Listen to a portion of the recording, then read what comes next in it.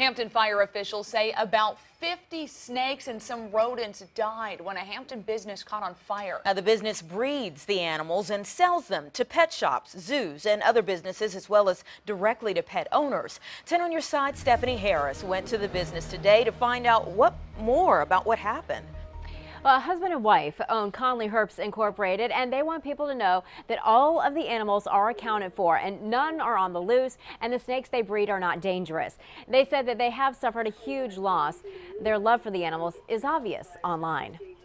The Conley Herbs Facebook page is full of pictures and video of a Hampton couple's growing business.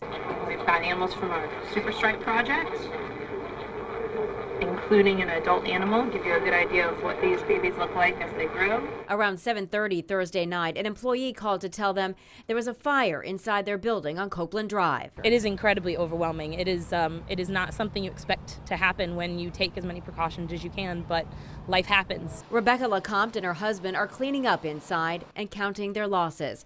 She says being a legitimate and inspected business, firefighters knew what to expect when they arrived. Investigators determined the fire was an accident started by one of the heaters in a snake enclosure. They need a nice heat source, and so you have heating pads. There's under the tank heating pads, and we use excellent thermostats that normally do not malfunction, but stuff happens. On their website, LeCompte's husband explains how they started the business in 2003 as a result of his lifelong passion and love for snakes. His wife grew to love them too. Mystic Potion's always a favorite, my favorite color for people.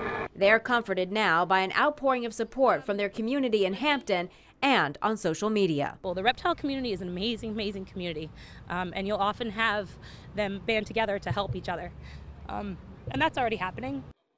Now, while they suffered a great loss of snakes, they want to reassure their customers that the rodent business will continue right now and does not appear to have suffered any heavy losses. Stephanie Harris, 10 on your side.